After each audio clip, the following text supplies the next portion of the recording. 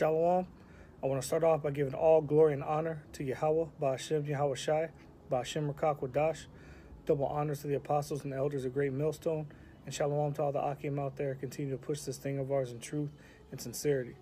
I'm the brother Manatazak, and I just want to share a quick testimony that I had the other night regarding the war in heaven and the deliverance of the elect. To start off, this vision I had was very intense. I woke up in a cold sweat, and I had a migraine. Usually when I have dreams and visions, I don't normally wake up, go to sleep, and go right back into the same dream. That's what helped me to understand that this was something serious, because I woke up 2 or 3 times during this vision, and I jumped right back into the same scene, the same scenario. Now, I've only been in the truth for a couple years, and at least once a year I'll have a very intense vision like this. And at first I wasn't going to share this openly, because I don't want brothers to think I'm trying to exhort myself or try to big myself up. I'm trying to be very careful in this thing of ours, because I realize how important, how serious this is. So I'm just trying to stay in my lane, basically do what I can to help the Akim and help push this truth.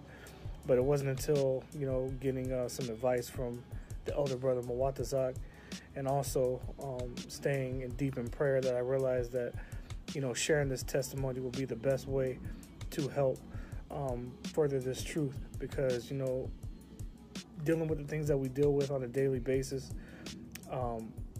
and trying to fight this fight, sometimes we need words of exhortation and words of hope. So Lord willing, this short testimony can be that to the sincere Akim and Akhwatiim out there that are continuing to push this word, this sound doctrine. Okay, so without further ado, to jump right into it, basically it started off that we were all on a beach, and when I say we, I mean mainly the different camps, Great Millstone. The different camps from Chicago were all there, Dallas, the GMS Los Angeles camp, Mississippi. We were all at a resort. Back in the world, I used to travel a lot to like Cancun, different places in Mexico, and this is what it reminded me of. White sand beaches, tropical blue water, a nice resort. We were all there, and all of a sudden, we looked up in the sky and we started seeing chariots. Now, being out here in Los Angeles, chariots show up quite often, at least every other week. On my channel, I've uploaded some videos of chariots showing up, and when they showed up in my vision, they looked exactly like they do on the video, just bright lights in the sky. But as more and more Akim started to look up in the sky and notice the chariots, they started to be more and more frequent. They started to show up and get closer, and they all had different designs. The best way I could explain it is, it can't really put into words, but when you see movies like Independence Day and War of the Worlds, they looked exactly like that as far as mechanical wise, but there seemed to be life with them, like they had a personality of their own, like they were alive. That's the best way that I could put it. They didn't seem like just normal machines or vehicles. There was a very high intensity to them, almost an intelligence, and there were different designs. They were in formation, and it was a very intense feeling to look up and see them. Even though being in the truth, we know that Yahweh Shai is coming back, with the angels and with the chariots, but to see them up close, it was very intimidating, and there were other people at the resort as well, and they were freaking out, crying and asking what was going on. But a lot of the Akim were just giving all praises to Yahweh Shai, saying Kwam Yasharallah. But all of a sudden, the military showed up, or the Air Force rather.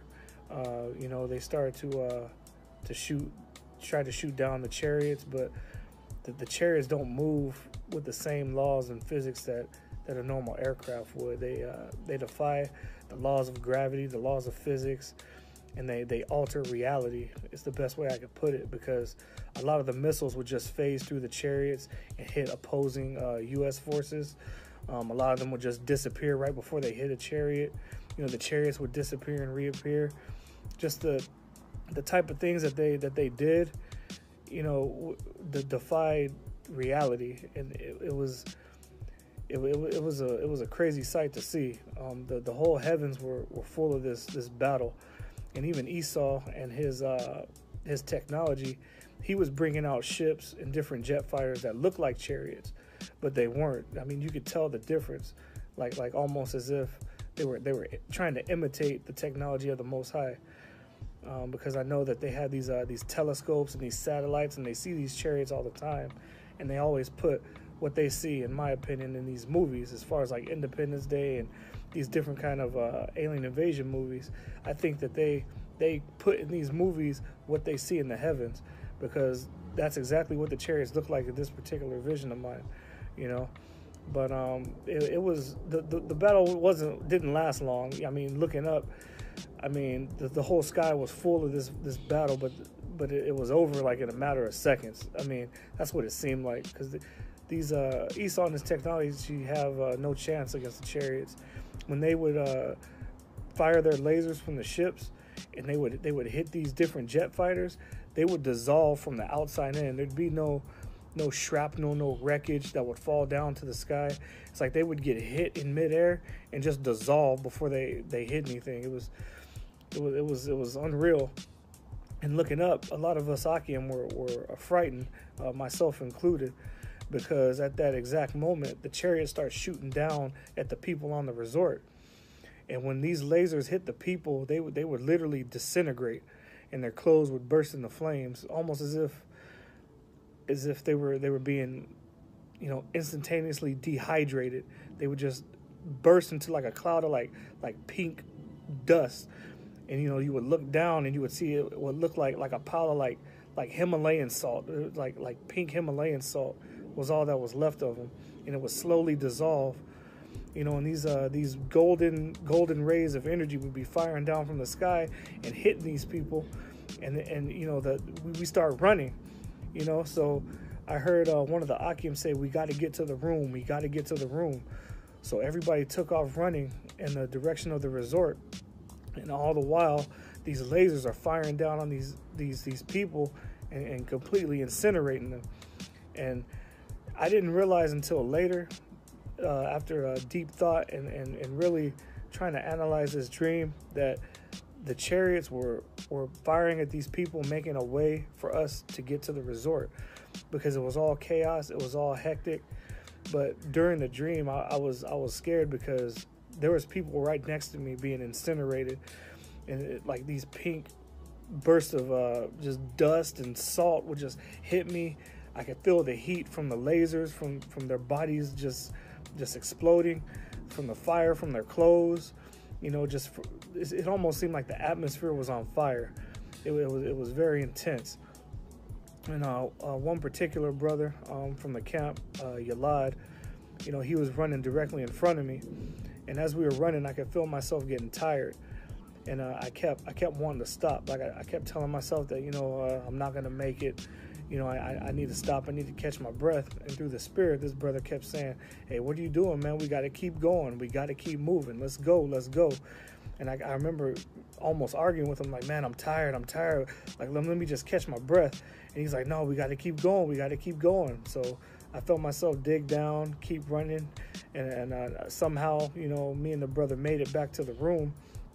And as we went to the room, there was a large number 5 on the door, and I remember knocking on the door, and one of the brothers from the camp, Danyala, opened the door, and he was dressed in all white. And as soon as he opened the door, he saw me and Yalad, and he started, jumping up and down like, yeah, you guys made it, So we did the salute. He let us in the door, and all the while, people are still getting zapped by these chariots.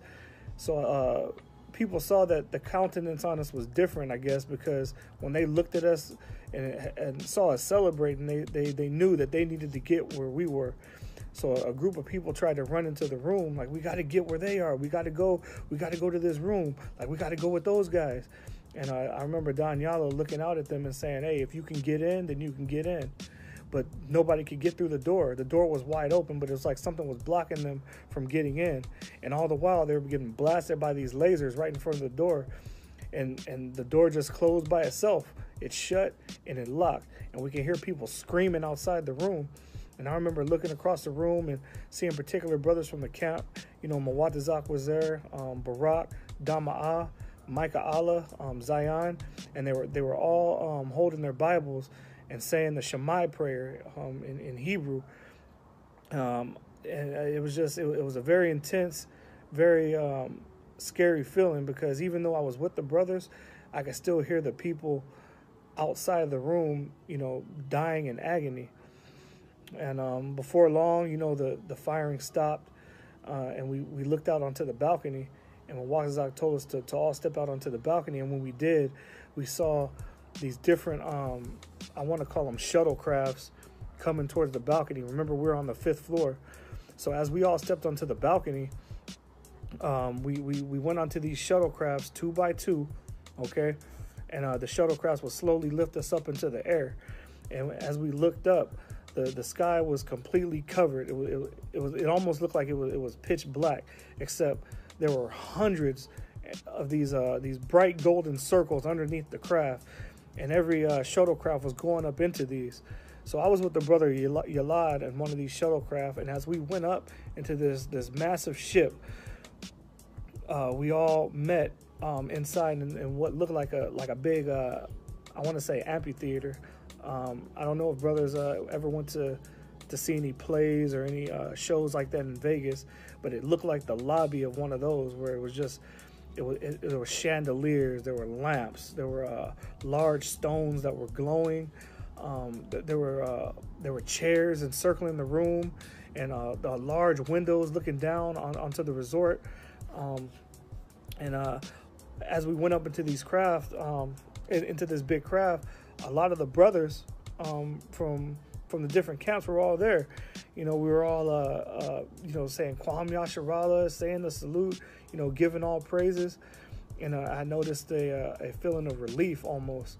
But then I looked and saw that opposite the room, this amphitheater that we were all in was full of nothing but IUIC members. Okay, they were all in their purple and gold. You know, I saw Nate, I saw Yawasop, you know, I saw all these different IUIC figures, and they was all in their you know, their regalia with the bracers and, you know, the combat boots and all that. And I noticed that they had these proud looks on their face as they stared across at us. You know, they were saying, yeah, we made it. We told you, we knew it. You know, they were doing cartwheels and just jumping up and just, you know, they were bragging, you know. And all of a sudden, a group of angels came. I mean, they weren't glowing. They didn't have wings, but I knew they were angels because they were tall. They had real stoic looks on their faces, you know. They came and they separated us into groups, but they kept the members of IUIC on one side of the amphitheater, and they were led down a hallway with glowing red lights. And they all went in. They were marching, but then they started getting quiet. They started getting really quiet as they started looking around, asking questions.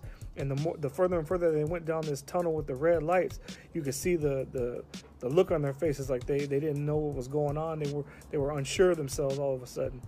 And before any of them could ask any questions or before anything could be explained, a metal door shut on all of them. You know, and all of the rest of the Akim were looking at each other like, oh, what's going on? Like, what was that about? But before we can ask any questions, we were all separated into groups. And we were led down 12 different hallways, and each of the hallways had the stone of our particular tribe, and you know, it was written in Hebrew, and the hallways were glowing, and we were all divided by our particular tribes down these hallways. And I remember walking single file down the hallway of Judah, Yahawada, And at the end of the tunnel was a bright light. And as I approached the light, I could feel my heart racing, just excitement, anxiety. And as soon as I entered the light, I woke up. And when I woke up, you know, I jumped out of bed, you know, like almost as if I was trying to catch my breath, like I was falling from a high, like you know when you're on a roller coaster and you go down that big dip and you kind of lose your breath. That's exactly what it felt like. And I looked down and I noticed that I was in a cold sweat, but my sheets were completely soaked, full of sweat, and I had a massive migraine, you know, and that's when I knew that this was most likely a vision. Now the specifics of it, I can't say if that's exactly how it's going to happen, but I knew that this was something important, so I shared it with the head of the camp, and you know, through prayer and through much thought, I'm now sharing it with you, Akim. So I'm saying all that just to say that, you know, even though, you know, the times are tearing, you know, a lot of things are happening through the Spirit. As Apostle Harcoin, this is the year of prophecy, and things are moving. We're not even through the end of the year yet, and you know, observatories are shutting down, stores are continuing to close, the mark of the beast is still being pushed, and the men of the Lord are still on the streets, you know, preaching and teaching, you know, week in and week out. So I say that just to say that no matter how hard it looks or how hard it gets, continue to fight for this thing, okay? Because this is all that we have. And, you know, through the Spirit, you know, even when I wanted to give up, you know, I had the Akim there to continue to push me, to keep going, to keep fighting. And Lord willing, that's what this video can do for any Akim that are feeling weak or that just need a boost in faith, okay? This is the brother Manatazak from GMS Ancient of Days in Los Angeles. And I just want to say, Brakatah Yahweh, Brakatah Yahweh Shai, Brakatah Yahweh, Brakatah Yahweh Shai, Brakatah Yahweh, Brakatah Yahweh Shai. And double honors to the apostles and elders of Great Millstone that continue to rule well and lead the sheep in the right direction through the spirit and power of Yahweh B'Shem Yahweh Shai. And shalom to all the Akim out there. Continue to push and continue to fight because we're almost out of here. Shalom.